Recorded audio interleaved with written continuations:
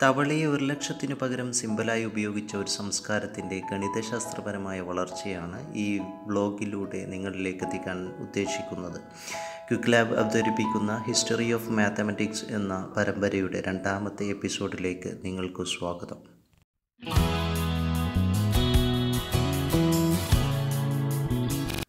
History of മാത്തമാറ്റിക്സിൻ്റെ ആദ്യ episode കാണാത്തവർ ഈ വീഡിയോയുടെ ഡിസ്ക്രിപ്ഷൻ ബോക്സിൽ അതിൻ്റെ ലിങ്ക് ഇട്ടിരിക്കുകയാണ്, അത് തീർച്ചയായും കാണുക. ആദ്യ വീഡിയോയിൽ നമ്മൾ മെസപ്പൊട്ടോമിയൻ സംസ്കാരത്തിൻ്റെ ഗണിതശാസ്ത്രപരമായ കണ്ടുപിടുത്തങ്ങളും അവർ ഉപയോഗിച്ചിരുന്ന സിമ്പലുകളെക്കുറിച്ചുമായിരുന്നു പ്രതിപാദിച്ചിരുന്നത്. ഈ ഒരു വീഡിയോയിലൂടെ ഈജിപ്ഷ്യൻ സംസ്കാരത്തിൻ്റെ ഒരു വിപ്ലവകരമായ കണ്ടുപിടുത്തങ്ങളെക്കുറിച്ചാണ് പ്രതിപാദിക്കുന്നത്. ഈജിപ്ഷ്യൻ സംസ്കാരത്തിൽ ചിത്രത്തിൽ കാണുന്ന തരത്തിലുള്ള സിമ്പലുകളാണ് അക്കങ്ങൾക്ക് നൽകിയത്.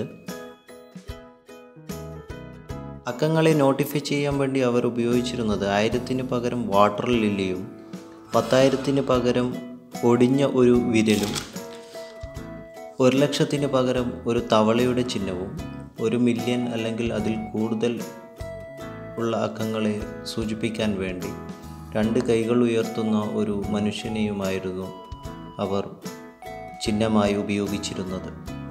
കൂടാതെ അക്കങ്ങൾക്ക് സ്ഥാനക്രമീകരണം നൽകിയത് അവർക്ക് അക്കങ്ങൾ തമ്മിലുള്ള സ്ഥാനക്രമീകരണം കൂട്ടുവാനും ഗുണിക്കുവാനും ഹരിക്കുവാനും അവരെ വളരെയധികം സഹായിച്ചു. കൂടാതെ ഫ്രാക്ഷൻ കണ്ടുപിടിക്കാനും അവരെ സഹായിച്ചത് ഈ അക്കങ്ങളുടെ സ്ഥാനക്രമീകരണമാണ്. ഈജിപ്ഷ്യൻ സംസ്കാരത്തിലെ ഒരു വലിയൊരു നാഴികക്കല്ലാണ് ഈജിപ്ഷ്യൻ സംസ്കാരക്കാർ നൽകിയിട്ടുള്ള അക്കങ്ങൾക്കുള്ള സ്ഥാനക്രമീകരണം. ലിമിറ്റഡ് ആൾജിബ്ര ആ കാലഘട്ടത്തിൽ വികസിപ്പിച്ചെടുത്തതും ശ്രദ്ധേയമായ കണ്ടുപിടുത്തമായിട്ടാണ് കണക്കാക്കുന്നത്.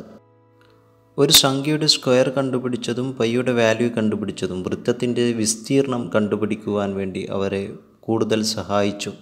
ഇതുകൂടാതെ പിരമിഡിൻ്റെ വ്യാപ്തം അവർ കണ്ടുപിടിച്ചതും ഗണിതശാസ്ത്രത്തിൻ്റെ ഒരു നാഴികക്കല്ലായിട്ടാണ് കണക്കാക്കപ്പെടുന്നത്. ഈജിപ്ഷ്യൻ സംസ്കാരത്തിൽ നമ്മൾ സസൂക്ഷ്മം ശ്രദ്ധിക്കുകയാണെങ്കിൽ പലതരത്തിലുള്ള ഗണിതശാസ്ത്രപരമായ ഡെവലപ്മെൻറ്റും നമുക്ക് കാണാൻ കഴിയും.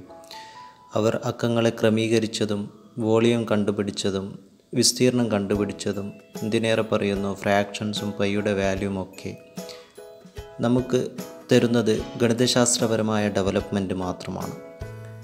അടുത്ത വീഡിയോയിലൂടെ ബാബിലോണിയയിലെ ഗണിതശാസ്ത്രപരമായ ഡെവലപ്മെൻറ്റിനെ കുറിച്ച് പ്രതിപാദിക്കുന്നതായിരിക്കും. അടുത്ത വീഡിയോയ്ക്കായി കാത്തിരിക്കുക. Good bye.